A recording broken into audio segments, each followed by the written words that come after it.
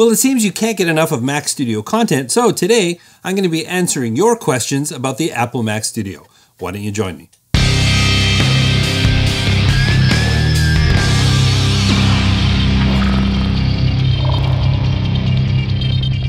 Well, it's time once again to address your questions, comments, and concerns. If you have one of those three things, well, you've come to the right place.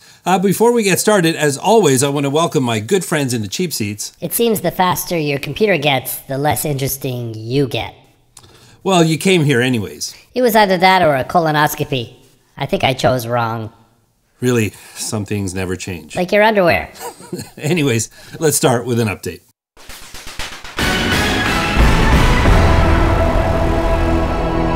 Not quite an update, but an observation. I know some of you that have ordered your Mac Studios are still waiting for them. I was fortunate to order it on the first day, and I got delivery pretty early, but I do know some people that have ordered theirs and there was a month delay. The funny thing is, while you've been waiting for your Mac Studio, M2 is now a reality. I'm reading here in the Apple rumors that they're already talking about the possibility of an M3.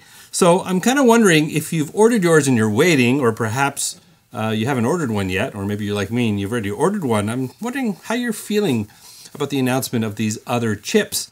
Are you starting to feel like, hold on a second, this was supposed to be the latest and greatest, and 3 months later, there's already an M2, possibly an M3 down the road. Now, the M1 Ultra chip is the only dual chip. The M2 is currently only a single chip, with shipping with some of the other Apple products. Now, I'm certain once they announce a Mac Pro, I think that's the first time we're going to see a new dual chip, an M2 Ultra, M3, or something like that. So the M1 Ultra is still the most powerful chip out there, but we've got some new numbers out there. But I'm wondering how you're feeling. If you've already purchased, maybe you're waiting to purchase. Is that going to hold you off a little bit to see what's coming? And if you're still waiting to take delivery of yours and they've announced a new chip while you've been waiting, I'd really like to know how you're feeling about that. All of today's questions originate in videos that I've placed in our special playlist. That's QCC number 7, and it's all things Mac Studio. Link to that is in the description. So first up, we have a comment from Robert L. He writes, "Boy, I'm a 61-year-old sound engineer. We did great records with 24 tracks, with some 8 to 2 bounces, and in some occasions like a drum kit mixed on stereo to free up some tracks for overdubs. If we didn't have any synchronized external gear, that made a total of 30 tracks. Still wonder if today's 130 tracks sound better than our projects." Absolutely love this comment. Want to thank Robert L. for writing. You know, I have this conversation with my friends because working in a DAW, there's virtually no limitations. Now, working in an actual studio, there are physical limitations. I mean, you've got a limited number of effects. You've got a limited number of tracks to work with. And I think those limitations actually enhance creativity, because when you have no limits, you can just keep going and going and going. But if there's an actual physical limitation, I think that sort of puts your mind on the right track and allows you to be really, really creative, because you have to work with what you have. And it's something that I've been trying to practice in my own mixes, is that even though I have unlimited access to any number of compressors or reverbs and things like that, is I'm really trying to limit myself and really enhance the creativity that comes out of me, because I think too much is actually a hindrance to creativity, and I really strongly do believe that, and it's something I think worth trying. I mean, just because you have access to an unlimited number of resources doesn't mean you have to use them all. So next up is a question that relates to the video that I did on when I migrated from my old computer to the new Apple Mac Studio. It comes from Eric Batter. "So when you migrated everything over to the new Mac, how did you transfer all of your plugins over properly to work with existing projects? Any hiccups? Do you have a step-by-step process on how to go about doing this for each plugin maker? Thanks, liked and sub to you." That's a great question, Eric. Now, the thing is, when I migrated to my new computer, I went into it wanting to streamline things a little bit. I just had so many plugins installed in my system. I just wanted to streamline that. I just don't use all of the plugins that I have. I ran into some issues with my Waves plugins. I talked about that a lot. I'm not going to go into that in this video, but I decided to move on from Waves. Now, in terms of compatibility with old projects, I kind of finished some things that I was working on and then I moved on. But really, my whole plan for my migration was to start clean and install everything one by one. I started with the group of plugins that I knew I was going to use. And from there, if I opened up a project or there was something that I reached for that wasn't there, then I'd go and I'd install it then. So it's not like I just did a mass install of everything. I just installed everything manually one by one. I mean, Apple does have the migration tool, but I didn't want to inherit old problems. So I felt start with a clean machine clean hard drive, and just start installing things as I needed them, and that's worked really well for me. It seems my brother-in-law decided to check in. Hey Dan, it's Ian calling.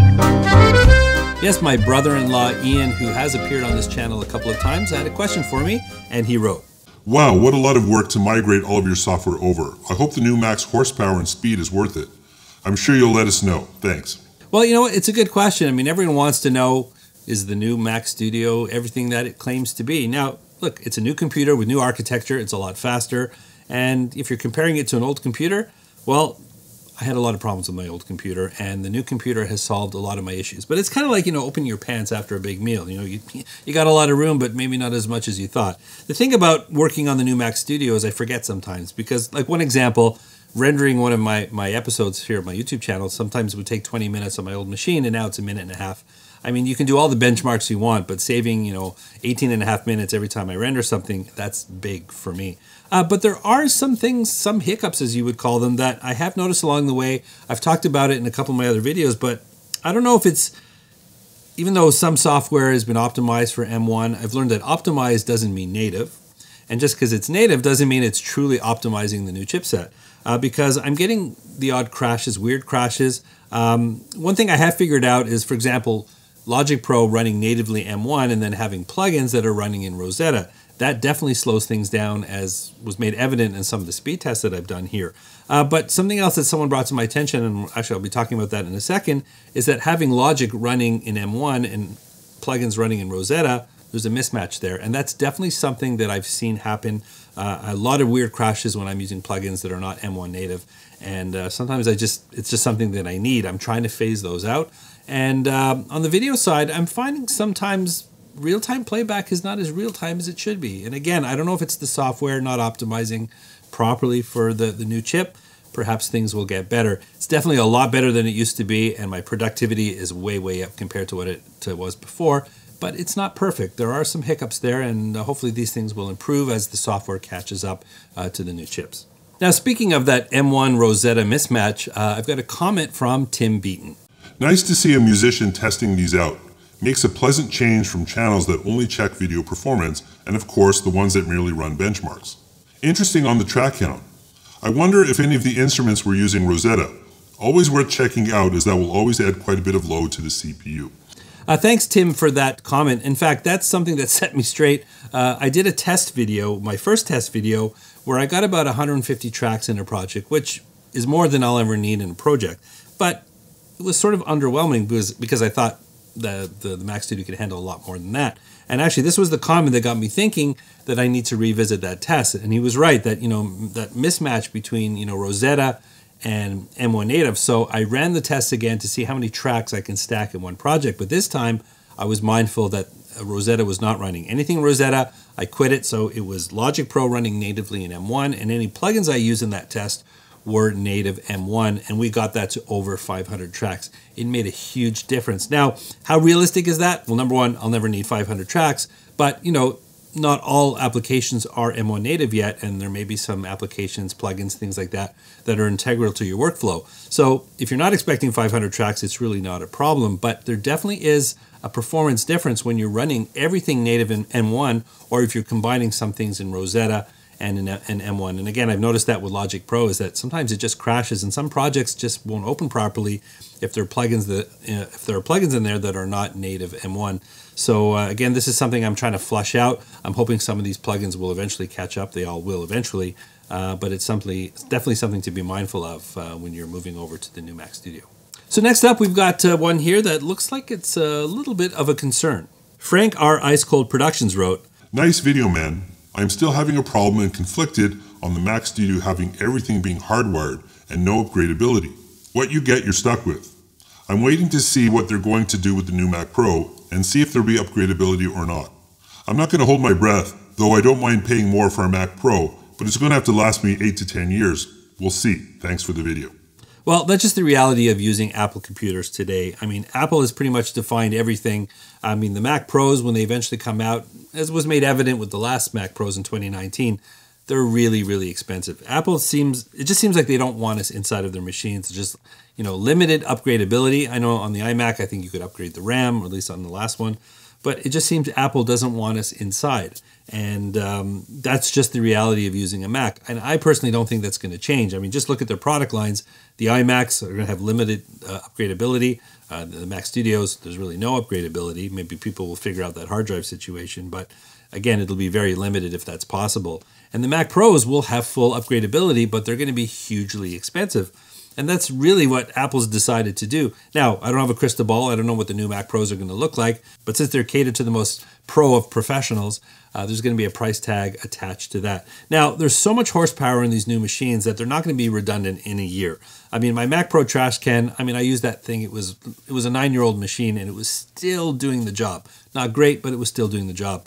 These new machines are just super fast, and I think we've reached that point where I think it's going to take a long time for it to become redundant if what you're doing now is similar to what you're going to be doing in the not too distant future. So I'm anticipating at least 5 years. Probably will get more than that, but I think if you're using it for fun, well, just manage your expectations. If you're a professional and you're not looking to spend, on a Mac Pro, which is going to be hugely expensive, the Mac Studio is a good solution, and I think it's going to buy you quite a bit of runway. I say at least 5 years, but it'll probably be more than that. And in terms of upgrading it, well, that's just the cost of using a Mac these days, and there's not much we can do about it. Well, it seems we have a disgruntled commenter. Bonzology3 writes, when are you guys going to figure out that track count is a useless measure? Virtual instruments are memory hogs, not CPU. It takes no CPU power. Load up linear phase EQs and see what the CPU can do in native use, or it's just a waste of time. All right, Mr. Bonzology, first of all, it's not a waste of time. Now, track count is very relative because you are loading up numerous virtual instruments, plugins, different EQs. People are curious what these machines can do.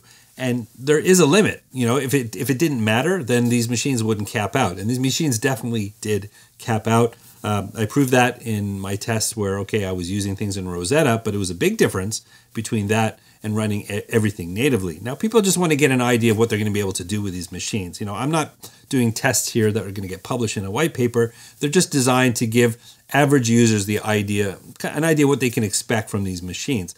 So honestly, I think your knowledge exceeds your usefulness, at least on this channel, because I know most people who watch those videos got some value out of those tests, and hey, here's what it is. Who's calling me in the middle of a show? Jesus Christ is calling me?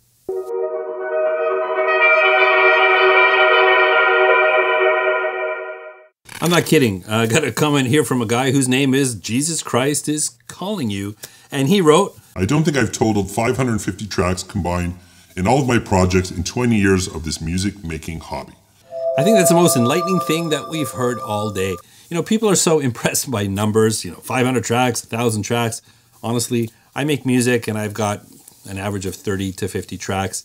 If you're putting 200, 300, 400 tracks in your projects and you're not recording and mixing symphonies, I think you might want to go see a psychiatrist. Well, we finally arrived at the last question. So the last one is actually a statement, but it relates to my mulling over of my purchase of the Mac Studio, because coming to the realization that Apple doesn't want us inside of those machines unless you buy a Mac Pro, because pretty much everything else, you get what you get. You can't tweak them, you can't upgrade them. And I just decided that I had no choice. I needed a computer now, and the Mac Studio offered what I needed to kind of keep my venture going here, and I really felt there were no other options. But Mr. Unsane had a suggestion, and he wrote, you asked what choice do you have? Hackintosh. I think it's safe to say the concept of the Hackintosh is dead. Apple's making their own chips. I don't think they're going to be selling them on the open market. Yeah, maybe you can reclaim them from old machines, but the idea of building a super Mac computer that's not made by Apple, I actually think that concept is dead. Disagree with me? Let me know in the comments. Well, that brings us to the end of another video. I want to thank you so much for all of your questions, your comments, and concerns. If you've got any of those things and you want to contribute to one of these shows, just leave a comment somewhere. You can leave it in the comment section of this video, but I do go looking through all of the videos on my channel. Anything that catches my eye, well, then I might just feature it here on the show. I do want to thank my good friends in the cheap seats for joining me today. Cheap ain't cheap enough. Really. Anyways, I hope you enjoyed this show. If you did, don't forget to like, subscribe, and ring that bell. If you want to do a deeper dive with me, I'm on Patreon. I have affiliate links. I even have merch. All of that information is down below. But the most important thing is to check out another video. I've got one waiting for you right here. And remember, you don't need a band to rock and roll. And I look forward to seeing you again in another video.